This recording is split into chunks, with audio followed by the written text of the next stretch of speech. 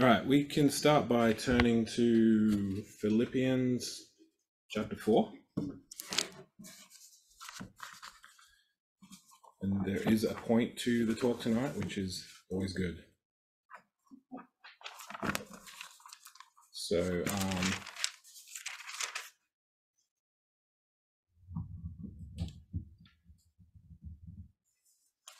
Philippians chapter 4 and verse 1. Therefore, my beloved and longed for brethren, my joy and crown, so stand fast in the Lord, beloved. I employ Euodia and I implore Syntyche to be of the same mind in the Lord. And I urge you also, true companion, help these women who labored with me in the gospel with Clement also, and the rest of my fellow workers whose names are in the book of life. Rejoice in the Lord always. Again, I will say rejoice. Let your gentleness be known to all men. The Lord is at hand. So just wanted to start talking to introduce my topic about this strange little mention of Euodia and Syntyche, and some kind of difficulty there in the church, and him urging of these two people to be of the same mind. I actually looked up, and I found this. It's actually they found him and painted him. Looks like the first installment of Real Housewives of Philippi. But there was some problem, and I guess it must have been reasonably big to have reached Paul to write a letter about it, and to hear about some disagreement. You know, and often in the epistles we hear about some kind of disagreement, or someone's gone off the rails or something, but you don't necessarily get all the details, which is probably by design. You probably don't need to know all the gory details of a situation, other than that there was this type of problem and the instruction to come together to unify and all those kinds of things, which probably tells you a lot about how we are to resolve things in the Lord. But it's not really about the actual issue and breaking it down. It's more about our attitudes of in honor, preferring one another and all that kind of thing. And even maybe, even if you're in the right, to find a way to come together.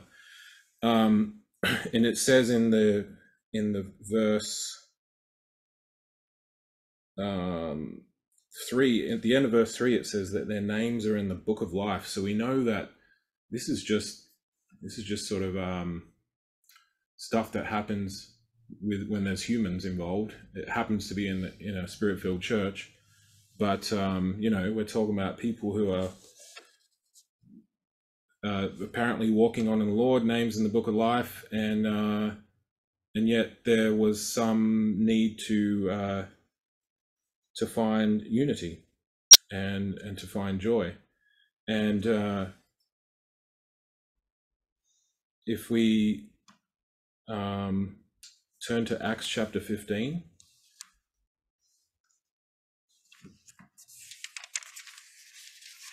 Apparently, in this area of Philippi was a Roman colony, apparently, and apparently that culturally, women it was much more like today, culturally for women, being able to have freedoms and all that kind of stuff. So maybe that sort of that was the scene at the time. And you can also read here. Now this interaction we read here is actually in the same church that we just read about. So Acts chapter 15 and verse 11. But we believe that through the grace of the Lord Jesus Christ, we shall be saved in the same manner as they. Then all the multitude kept silent and listened to Barnabas and Paul, declaring how many... Hang on a second. I don't think I'm in the right place. What's going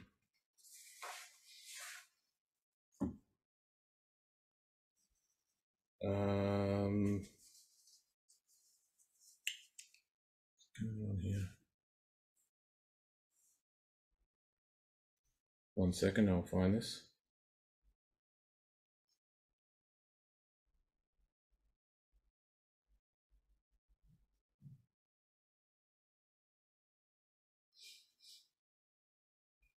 I think it's Acts chapter 16.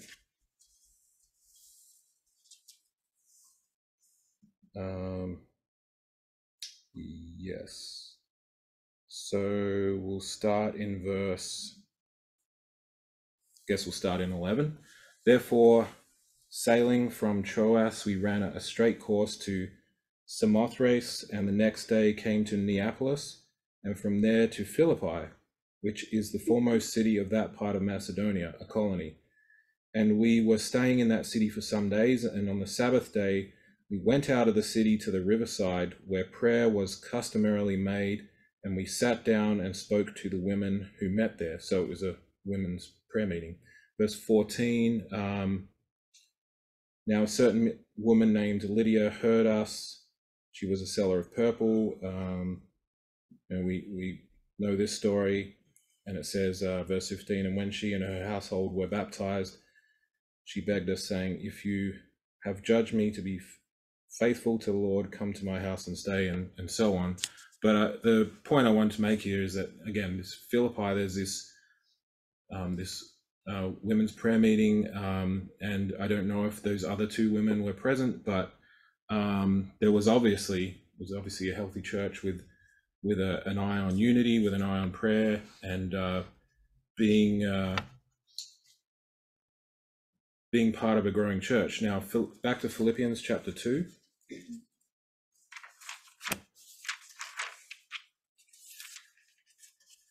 Philippians chapter 2 and verse 2. Fulfill my joy by being like-minded, having the same love, being of one accord, of one mind.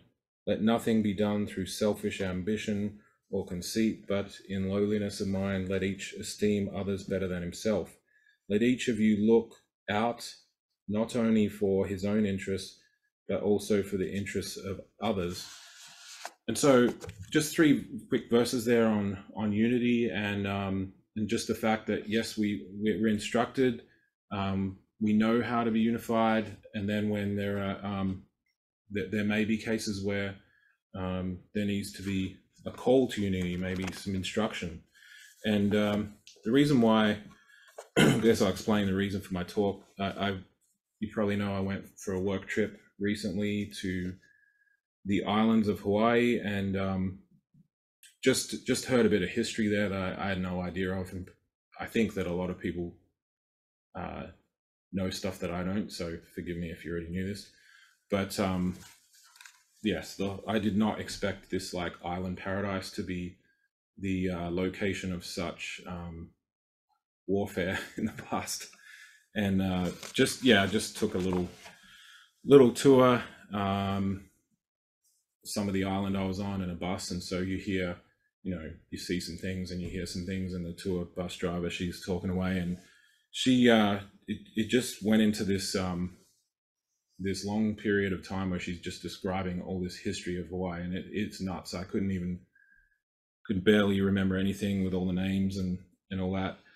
But yeah, what shocked me was the stories she told were so there's 8 major islands. There's probably hundreds of other minor islands in Hawaii, and the story she told was this one of like these 8 islands, and just constant war and fighting to take over this island, and then you lose this island and you get pushed back or killed, and then there's, this guy's the king and he's trying to rule as much as he can, and then he has sons, and then those sons grow up, and then they're trying to kill their half brother, and like it's all family. And if you're part of the same family, that doesn't mean anything. You're still trying to take over. I'm obviously paraphrasing a lot because I couldn't understand anything really. All I could grasp was like, we're in paradise here with a few tiny islands, and you're telling me for centuries. I looked up. Well, there's an old picture of the islands, presumably old names, and I think that's James Cook being killed. I forgot that he died there. He was murdered there. But I was looking up these list of these wars and stuff in Hawaii starts in the 11th century. You can see the first one, so and so and his brothers over land, and you read through these things, all these battles, these invasions of these tiny little island paradises, and just down through the centuries. And the next page, I think around about, oh, it's more towards the end. Yeah, this is the big one down here. But there's just so much, just so many revolutions and it was just like trying to overtake islands and back and forth. And it was just crazy to me. Like you're a small area in the middle of the world, in the middle of nowhere in the ocean. And apparently it was the hardest place to get along in the world. So I had no idea about all this. I had no idea it was such a history of blood. And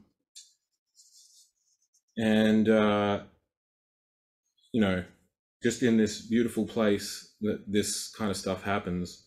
And just the fact that they were all so close in proximity, in culture. They all came from probably the same ancestors, and they spoke the same language, and yet it was just contention. And we'll turn to Mark chapter 6. I guess I just wanted to briefly touch on sort of like that saying, familiarity breeds contempt, and sort of like how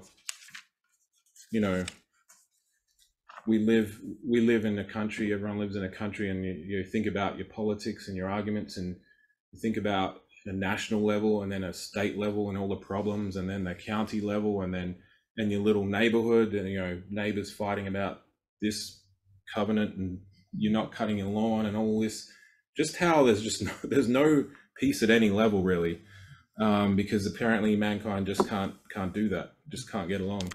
But Jesus spoke about it. Of course, we know verse 1 here, Mark chapter 6 says, "Then he went out from there and came to his own country, and his disciples followed him.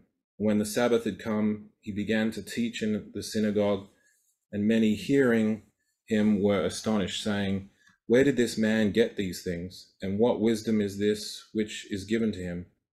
And such mighty works are performed by his hands.'" So this is his locals, just being skeptics and critical. Verse 3, "Is this not the carpenter, the son of Mary, and brother of James, Joseph, and Judas, and Simon? And are not his sisters here with us?" So they were offended at him. But Jesus said to them, "A prophet is not without honor except in his own country, among his own relatives, and in his own house." Now he could do no mighty works there, except that he laid his hands on a few sick people and healed them, and he marveled because of their unbelief. Then he went about the villages in a circuit teaching.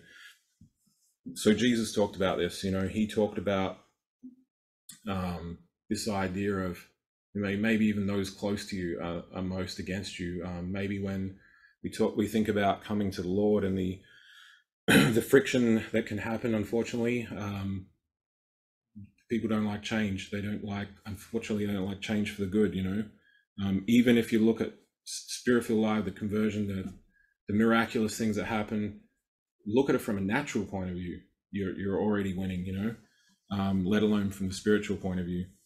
I'll just read you a quote from, it's titled Political Warfare in Ancient Hawaii. And it says, aspiring young chiefs practice the arts of warfare with great intensity, typically having defeated other chiefs to gain control over one island. A major chief and his warriors would then raid and attempt to conquer other islands. Death of a reigning king always meant war. And this is, I mentioned it, 1795. This was crazy. You can read up on it. And apparently I think this is the people from the island where Honolulu is, they went over to this island and pushed them off a cliff, or battled them off a cliff, and 100 years later they found 800 skulls at the bottom of this cliff. And so you look at Hawaii and you may never think of it the same way again, I'm sorry, but all the lush jungles and all that, it's just war grounds. But and it made me think of turn to James chapter 4.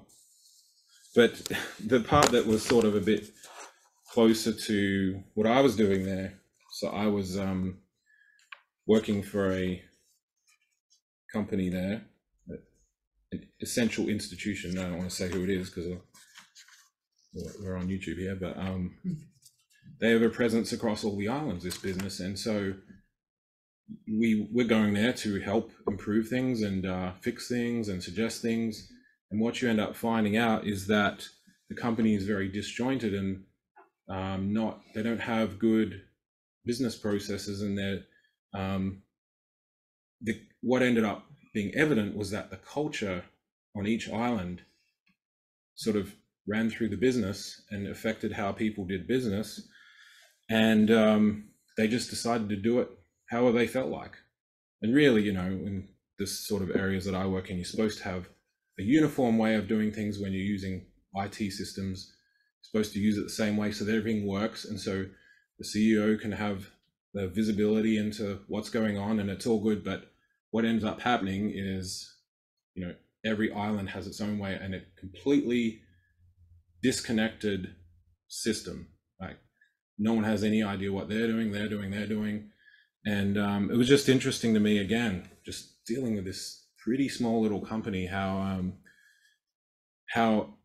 it was just problematic, and it's going to be for probably quite a while. And so problems arise, and and I know that geography there is a bit different, but it sort of makes it even more. The same problems happen everywhere in the world, but when you have a piece of water between two islands, it seems to really magnify it. It's like when you're on this island and they're on that island, well, that means we're different to them. And so the way things go. And so what's the source of this kind of stuff? Is it the circumstances? Is it really the situation on the ground? If we read in James chapter 4,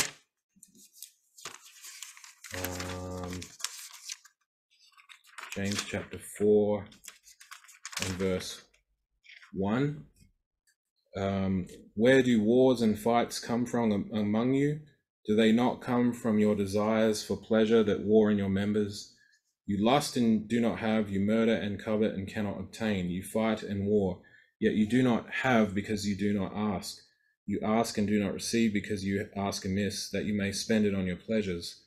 And so really you hear what it's saying for the purposes of my talk is that this discord and disharmony is not a result of real reasons, like real things in front of you, real things on the ground. It's not that at all. It's because of your attitude and your view of things that sin results. It's not you're blaming your circumstances. You can't do that. And so mankind without the Holy Spirit is just incapable of, I'm generalizing here, but incapable of having peace with his neighbor. We see it in the wars going on today. We see it in crime. We see it in all aspects of life and society. We see that mankind has this missing piece, and we know what it is. And it ends up being this big hole they're trying to fill by chasing all this stuff. and it never fills the hole. It never fills the gap. Only the Holy Spirit can do that. And when we've had that, when we've had this experience, when we have this knowledge of God, it replaces our entire motive for living, and all this stuff that we just read. We don't have the lusts and the chasing of things and the looking to fill the gap, because we've got the peace, through that miraculous experience. And so it's just something you can't manufacture, and yet that's what the world's trying to do. They're trying to find that manufactured peace, but it's not going to work.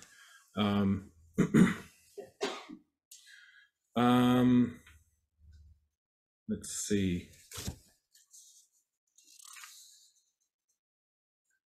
Well, Acts chapter 15. Oh, I guess that's why I wrote Acts chapter 15 before. But we really will go to Acts chapter 15.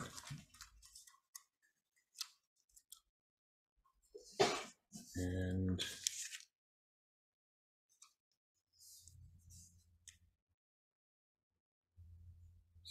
should have stopped sharing this.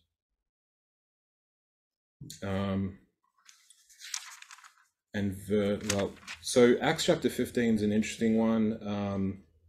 Sort of goes through a conflict. So we're talking about divisions and differences and conflicts tonight. And Acts 15 is a good one, because it talks about a big conflict between people under the law, or the Jews and Gentiles, and a conflict over circumcision and is that necessary and all that. And it actually ends up, where is it? In verse 31, I think.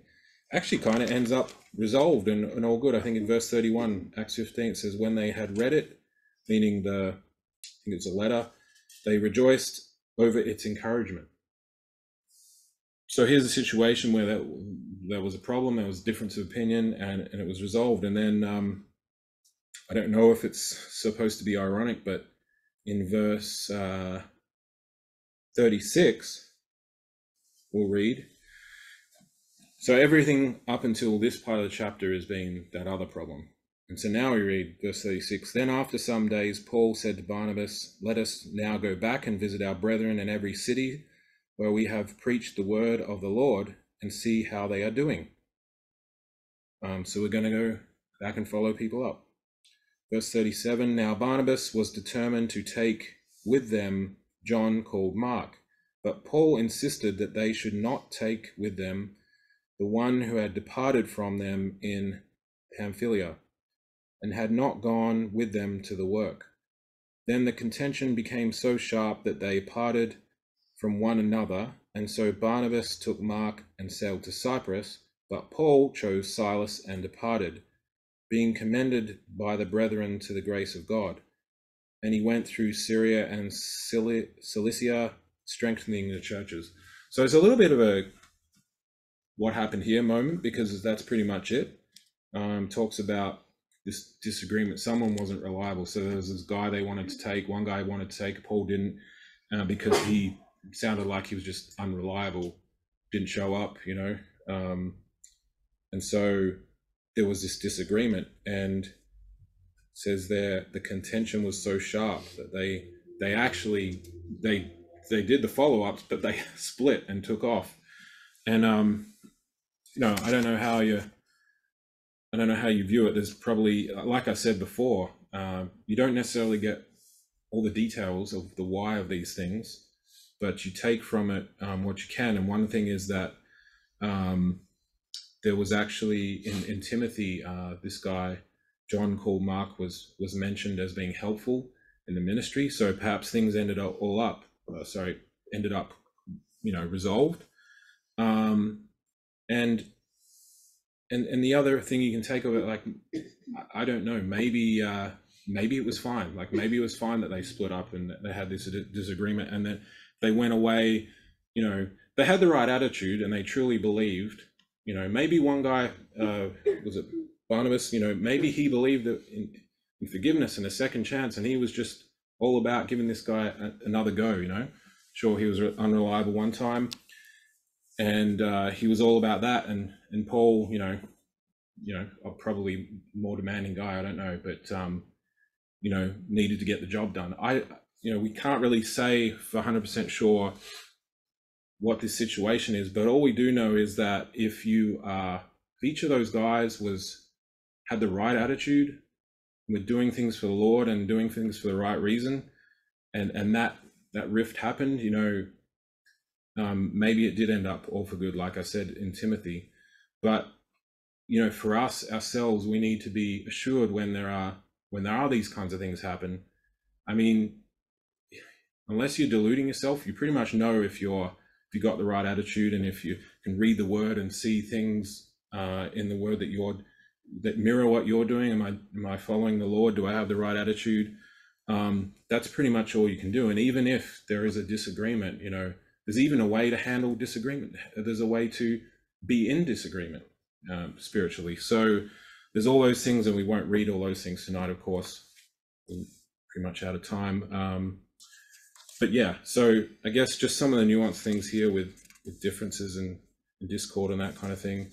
Just find one to finish up on.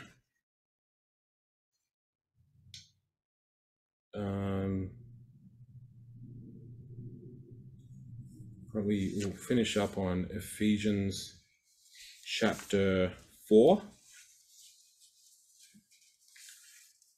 Ephesians chapter 2 is an interesting one. It just talks about there's a hostile dividing wall between us. It talks about, again, the Jew versus the Gentile kind of thing, and how to deal with that. But we'll finish up in Ephesians chapter 4.